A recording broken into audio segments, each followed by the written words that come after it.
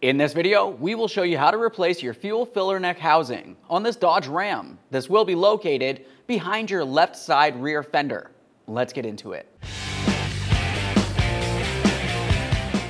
Okay friends, let's get started on our job. The first thing you're going to want to do is open up your fuel filler door. The next thing that we'll do is make our way right over here to the fuel cap, turn that counterclockwise to remove it.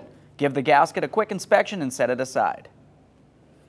Now behind that cap, you'll find that you have 4 Phillips head screws making their way all the way around. We'll use our Phillips head to remove each of these.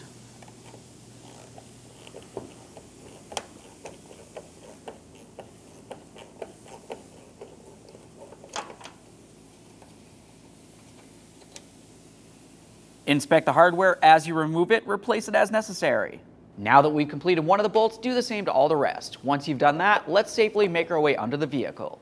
With all 4 of those screws loose, underneath here, we'll just take hold of the filler neck, give it a little wiggle straight down and try to pull it off to the side. Now we can make our way back out here. We'll be continuing by removing our 3 T20 torque screws that hold the housing to the fender of the vehicle.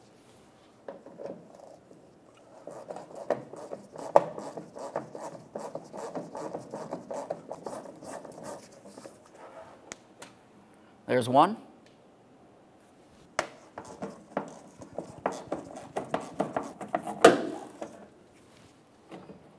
That one's nice and loose. I'll leave it in there just a couple threads. Fully remove the final mounting bolt here.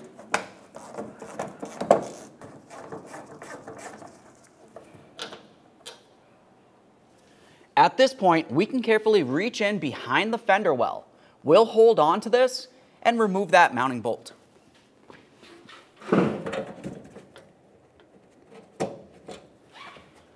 Now we can remove this from the vehicle.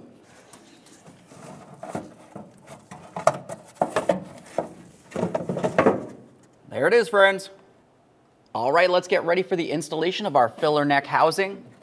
We'll come up through the back side of that fender and put this in the proper position. Once you have all 3 of your mounting holes lined up, we'll continue on with starting in each of our 3 mounting bolts for this. After they're all started, you can go ahead and snug them up.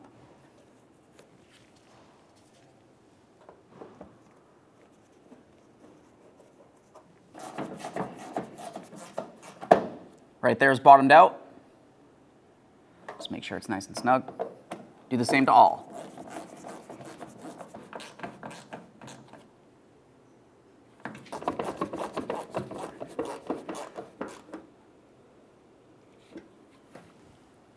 Now we can get our filler neck aligned with the filler housing here. We'll just slide this over and put it in position.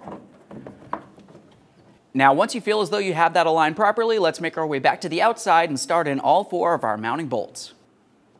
Let's start in all 4 of these mounting screws. Once we have them all started, we can snug them up.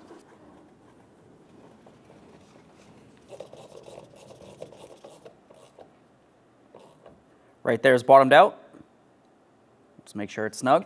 You don't need to apply too much pressure on this. You don't want to strip anything out.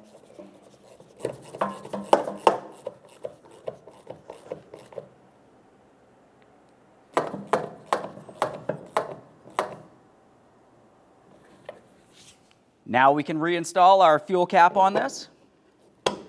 We'll listen for a click and close the door. Thanks for watching. When only the best will do, demand TRQ. The only company that lets you view before you do. TRQ is committed to offering the highest quality aftermarket auto parts that are engineered for peace of mind. Thanks for using and viewing with TRQ.